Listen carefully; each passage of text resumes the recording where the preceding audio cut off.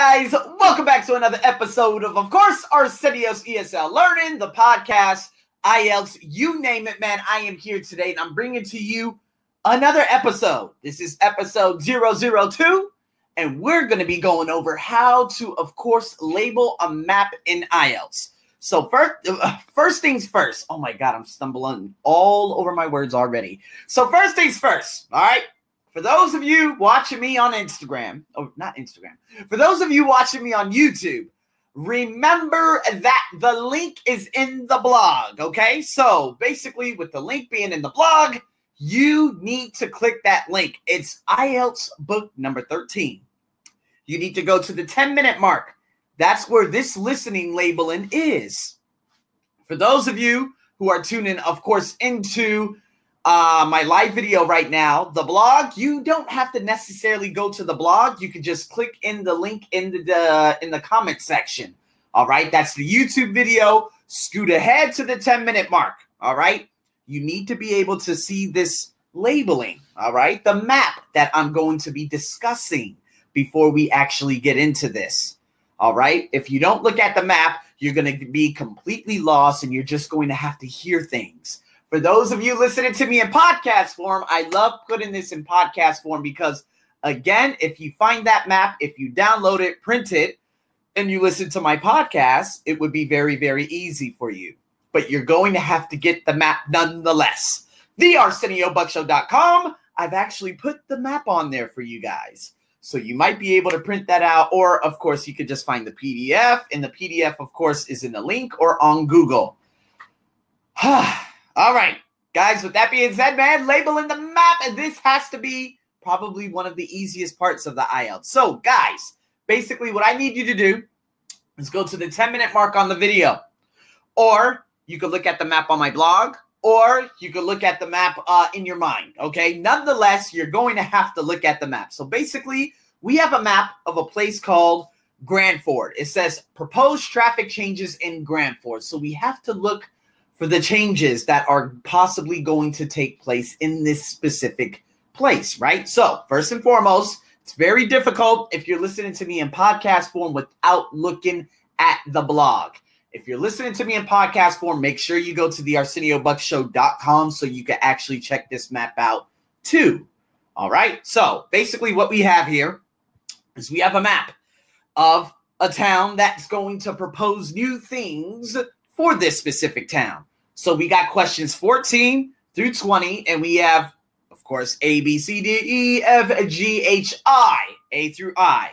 So we're going to have to put the letters into, of course, in with the numbers. So what we need to do, we first need to understand, okay, where could these proposed changes and what could be implemented there? So for those of you who are listening, yes, I will recite this vocabulary out loud for you guys, all right? So basically, number 14, we have new traffic lights. 15, we have pedestrian crossing, which is a crosswalk in America. 16, parking allowed. 17, the new no parking sign, the new one, okay? 18, new disabled parking spaces. 19, widened pavement. 20, lorry loading and unloading restrictions. All right. So what a lorry is, it is a truck. But in England, they call it a lorry. Sounds like a name. Anyway, so what we need to do is now go over some of the locations on the map. So on the map, we have 3 streets and we have a cul-de-sac, which is a dead end. We have 1 street going from top to bottom. This street is called School Road. F is at the very top. And then when it curves in a little bit, we have G. Opposite of G is the school. Okay, so whatever G is, it's opposite of the school. Very, very, very important to understand that aspect of it. Okay, we go down a little bit further. On the next curve is H. H is not near anything. However, we go down a little bit more. There is a fork and there's a right-hand turn that you could take onto a place called High Street. Okay. Right there at that right-hand turn is E. So basically we have F, G's in front of the school, H is at the second curve, E is where you make a right-hand turn onto High Street. All right, go down a little bit further. On the left-hand side, you have I, which is the supermarket, and I is directly in front of the supermarket. It is not opposite as G is of the school. Now, do you guys understand what I'm saying? So now what we're going to do, we're going to turn into High Street, okay? So when you make a right-hand turn into High Street, you're literally right there on E. You go just a little bit more, probably 100 meters. On your left, you have a supermarket. On your right, you have the chemist, also known as the pharmacy out there in America.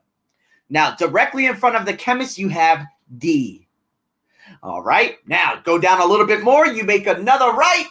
That is the cul-de-sac. What you have there, you have a bank. On your left and opposite of the bank, you have the letter C. Come out the cul-de-sac, go a little bit more down the High Street. Before you get to the end of High Street, on your left, you have the library. In front of the library, you have the letter B. You go down, you get to Station Road, and right at the corner, okay? So basically, Station Road in front of you. On the right-hand corner, you have A. And Station Road has nothing else going up and left outside of the paper. That is the map that we are going over today. Of course, if you go to the 10-minute mark in this YouTube video in the comment section for everyone who is live, very easy, okay? Go to YouTube, put IELTS 13, or look at the link, of course, in my description on YouTube. You will be able to find everything there. Or, of course, you can just go onto my blog and everything is absolutely there, including the map. Now, guys, I've discussed everything. What we need to do is figure out with A through I, which are they? 14, 15, 16, 17 through 20. Now, new traffic lights.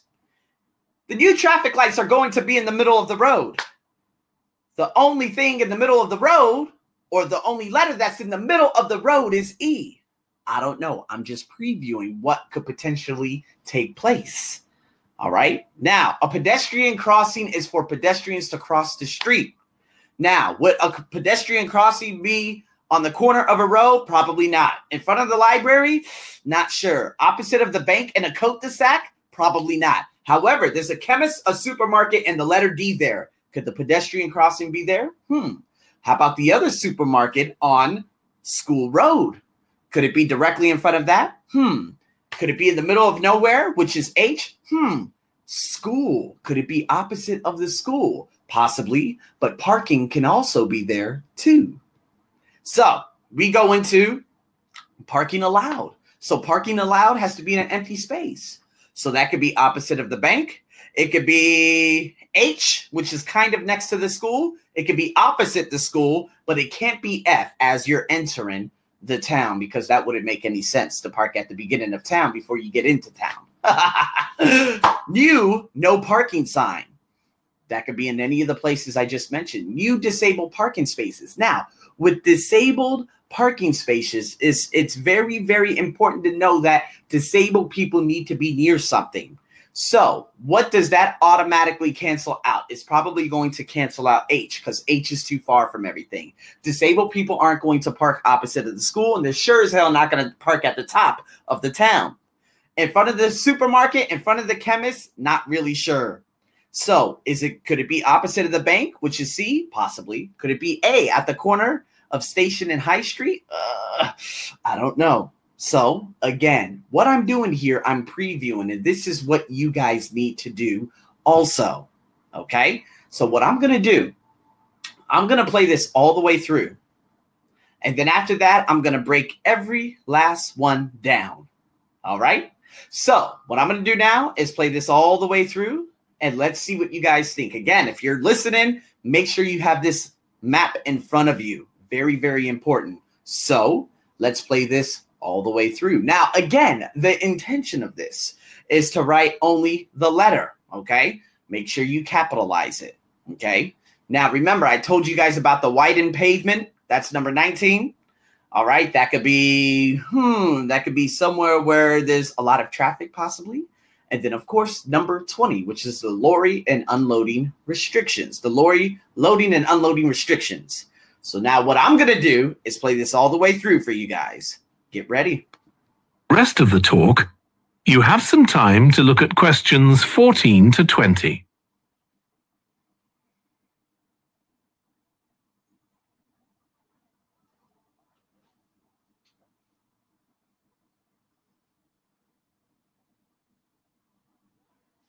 And so this is your time to look up these questions too.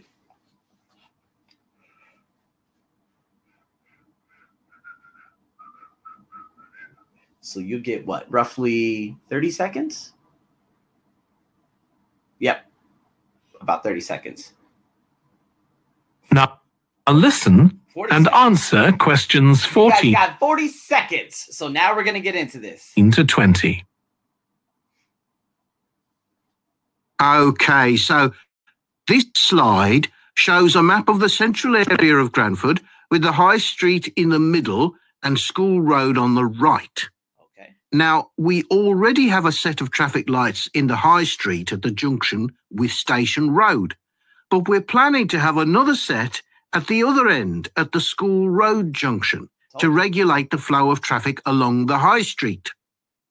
We've decided we definitely need a pedestrian crossing. We considered putting this on School Road just outside the school, but in the end we decided that could lead to a lot of traffic congestion. So we decided to locate it on the High Street, crossing the road in front of the supermarket. That's a very busy area, so it should help things there. We're proposing some changes to parking. At present, parking isn't allowed on the High Street outside the library, but we're going to change that and allow parking there, but not at the other end of the High Street near School Road. There'll be a new no parking sign on School Road just by the entrance to the school, forbidding parking for 25 metres. This should improve visibility for drivers and pedestrians, especially on the bend just to the north of the school. As far as disabled drivers are concerned, at present, they have parking outside the supermarket, but lorries also use those spaces, so we've got 2 new disabled parking spaces on the side road up towards the bank. It's not ideal, but probably better than the present arrangement. We also plan to widen the pavement on School Road.